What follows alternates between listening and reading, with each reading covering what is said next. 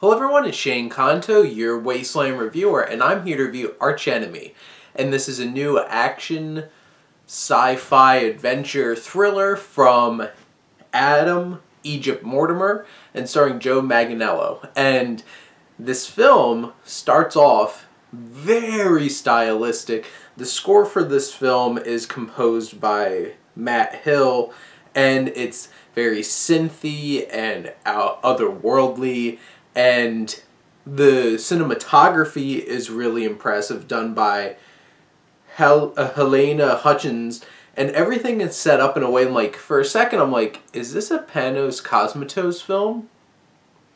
I felt like I was watching Mandy. The film has these purples, this fog, this look to it, the score, everything, and I'm just like, oh crap, how did I sleep on this? And I looked at it, I'm like, oh, this isn't a Panos Cosmatos film, but it's an Egypt Mortimer film. And it sets the stage so well at the beginning, creating this crazy world using animation and just lighting and colors to set up this crazy story of Max Fist, played by Joe Manganiello, who has like this deep grittiness, voice, look, everything throughout the whole entire film.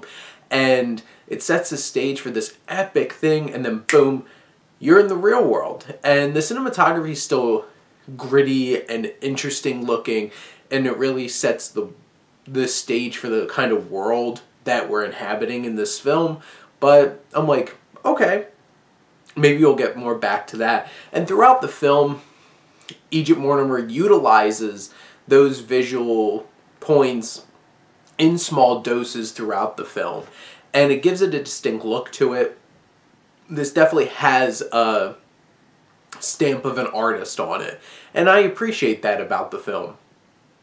And in terms of the world building and the idea, this is about this like superhero who comes to our world, loses all of his powers, and he's a drunk, and he's just getting involved in stuff that he probably shouldn't, and he gets roped into Hamster and Indigo, who are siblings, played by Skyland Brooks and Zoe Griggs, and both of them do a fine job in this film, but they're wrapped up in, so like, you have Indigo, who's working for the manager, who's this like crime kingpin guy played by Dennis from Always Sunny in Philadelphia, Glenn Howerton of all people.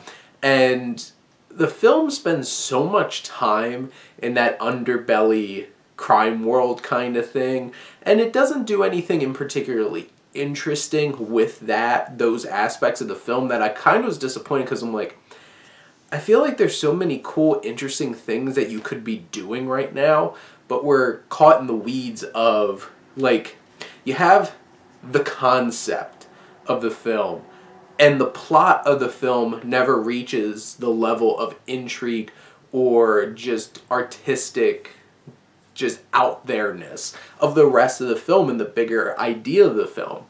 And so whenever you're spending so much time in, like, dealing with druggies and stuff like that, and the weird scene with Paul Scheer and just stuff like that, I just feel like I've lost so much interest in this film. And when it does kick into gear, the third act of it gets crazy and really starts pulling the concept together with the basic plot of the film, and I got a lot more interested, and it became more intriguing. Like, this is a smaller budget film, there isn't like big action set pieces, but it sets up a cool idea of things I would like to see in the future. I would watch sequels to this with these characters and what's going on here. You have interesting reveals and does some cool things with the concept, especially in the third act of the film. In general, I feel like this is a cool idea with a solid execution that could have been as great as the concept behind it, but there's aspects of this film, sequences of this film, that I thought were out of this world, really awesome, and I look forward to seeing more of what Egypt Mortimer does.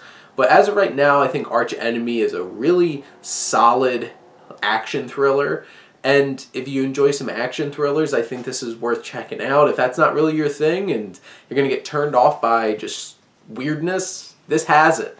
So this might not be for you. But overall, I think Archenemy is a pretty decent, worthwhile watch on virtual cinema right now. I got to watch it on Prime Video.